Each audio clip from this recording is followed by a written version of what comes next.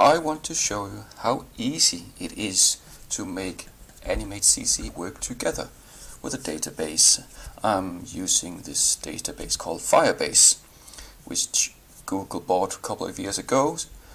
It's for free and it works great. I'm done playing around with PHP.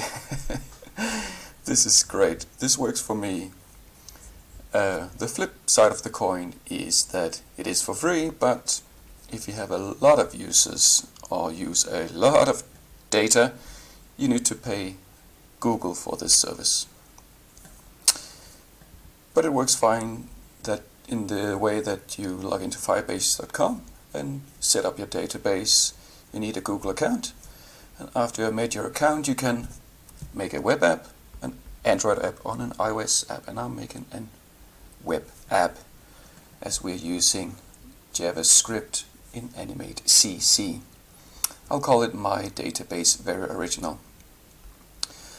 And we have a lot of code that I'll use in a second. I'll continue to console, and here under build and under real-time database you press create database, which will set up the database for us. So there are a few steps here. I press start in test mode and it says anyone will be able to edit and delete the database within 30 days, and that's fine by me. I'm actually making this even worse, because here under build and real-time database under rules I will change this text into true and the line below also into true, which will make everyone able to delete or edit my database. And that's okay by me. We're only using this for fun games. As it says here, anyone can steal, modify and delete your data. You should not put vital or important stuff in here. So here under data, this is where you'll see where we store the information here in a second. And if I press project overview and press my database and the gear, below here's the code that I need to put into Animate CC. First we need to copy the link to the database here without the script tags there.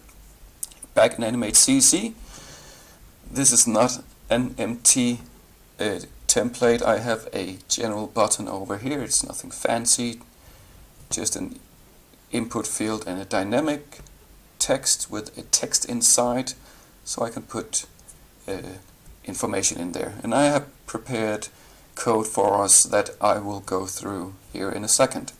But under global and include, we can press the plus sign there and we can add from URL. And here I paste in the URL I just copied. But this is wrong. This took me quite a while to understand what is wrong. You need to delete the app at the end, so it ends with firebase.js. Now it will work. I don't know why it is the link that Google gives us is wrong, but this will work. Okay, back in the code.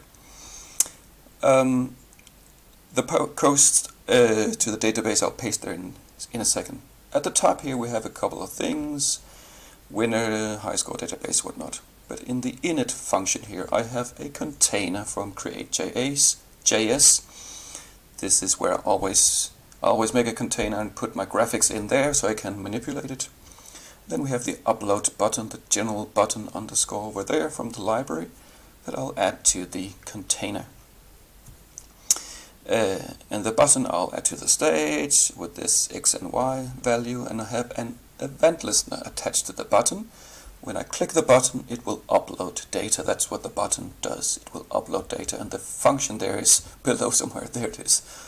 Upload data. But first I need to connect to the database, and the code I'll paste in here. Let's go back to Firebase. I press project overview, my database and the gear, and below here is the code that we need. We were there before, right? This is the code that you need to copy, not the last line there, the analytics, just this part. All this I'll copy, and back into actions I'll paste it in. And there it is, and I'll align it so it looks pretty. And there it is. And you can see there are a lot of things in here. There are keys and IDs and things that you should not give away this easily as I'm doing here. People will be able to delete and mess around with your database. And I'll delete my database after this, so you cannot mess around with mine. But here you can see the last line there. You have the Firebase initialize app, and it will connect to the Firebase online. And at the top there, Firebase, I want to get hold of this database. So I have a global variable called database, and it will make a Firebase database. So I have my own variable there in the computer database, and the command there is database start parentheses and parentheses. And down here the upload data, that is the one that will fire when you press the button. And maybe actually now it's time to show you what it actually does. So let's run the code and see. So this is the button here. And let's open up the console, and here it says that Firebase JavaScript software development kit, you should only import as much as you need. I don't care about that. I'll press the send data, and it will send data to the database. Here you can see it over here. Loop through all the data. Sorry about the typo. There's a score of 47, and it says that the data is saved. If I go back into Firebase and real-time database, here I have the header there, all the scores, and here I have a unique ID, and it says level and name and total. These are the three things that I put into the database that I will show you in a second. So each time I press the button, a number is sent to the database. Now again it loops through all the database. Now we have 47 and 77.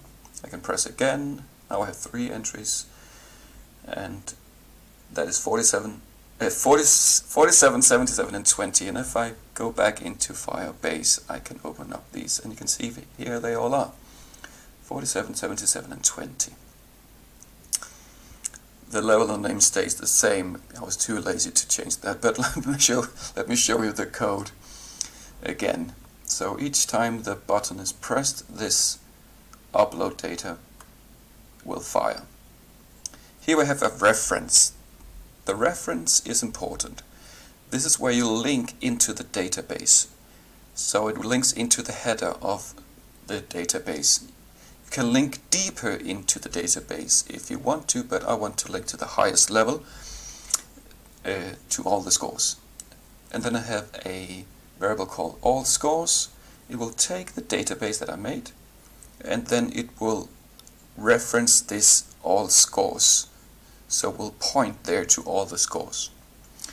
And now let's try to upload something into the database. So I've made a data that consists of 3 things: name, level, and total. And total is just a random number between 0 and 100, just so I can see something different each time I press the button. The name and the level stays the same. And this line here is important. This is where it's being sent actually to the database. So all scores, which was the database that I had up there, now we push the data. We send the data to the database. I can put an end parentheses after data, and it will work fine. It will just send the data to the database, but I have a second argument finished, because when you work with databases, things doesn't happen instantly like when you're on a computer. Packages might be lost, or if you're on a bad connection, it might take more time. So we need to check always that what we have done on the database actually happened. So here I have finished function. It will give me error if something was wrong, or it will say data saved if everything was fine. And the last line there, the button. The reference, again, it points to all the scores, and we have a listener called once, and it will listen. It will fire, if there's a change in the value, it will fire db change, data, it was changed in the database. And again, it will give us if there's an error, I would like to see that. The ones I can change into on, so it's like an on command, like an event listener, right? So this line, it will add an event listener, so every time a value is changed, every time it will fire db change function. But I want it only to fire once, so I'll change it back to once. So we'll listen, and I will fire the function db changed once, which is up here. And it will be sent with an argument, data, and that is the entire database from the online database. I want to find the highest score among all the scores, so I have a global variable called high scores, and I'll set it to 0, and I'll loop through all scores and see which is the highest one. So I'll make another variable called scores. It takes the data that was given to us and then all the values. This argument, val star parentheses and parentheses, will take everything, all the values. And the keys are all the IDs, the unique IDs for each entry. So these are the keys over there. So now I'll take the keys so I can open up all the entries. So you take the object, capital O, and the scores, there are all the values of the database, and we take out all the keys. So now I have an array of keys. So now in the console I would like to see that I'm looping through all the data, and I'll make a for loop. Y equals 0, y is less than keys.length, that was the array of the keys, y++.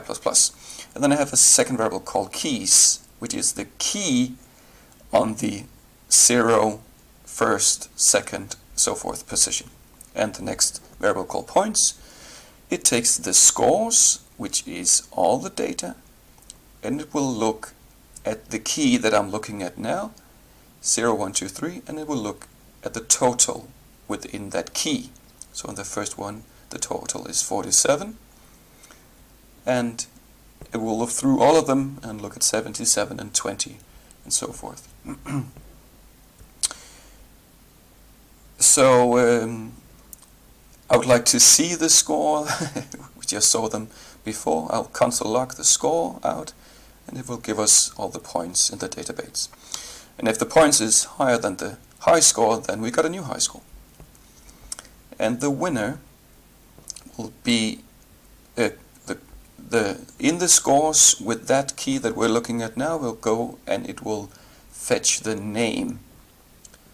And nothing is fancy because the name is is the same for all of them. It says Ole. So I'm the winner always, which is fine. This is fine. And now at the end in our button, I had this text inside. I showed you before. It's over there, and I'll put text inside there. We'll say we want the high score to be the high score, and it will give us the winner there. That was defined. It was global variable, and then it will. If we have an error, the error data function will fire, and the console log will say error getting data from database. It was from below there, err data. So it will fire this function up there if something is wrong, and that is good. I should not try to manipulate data like the high score before I'm 100% sure that I have received the data from the database. I have now shown you how to set up the database, how to store data in the database, and how to get it back in Animate CC using the database called Firebase. Happy coding out there.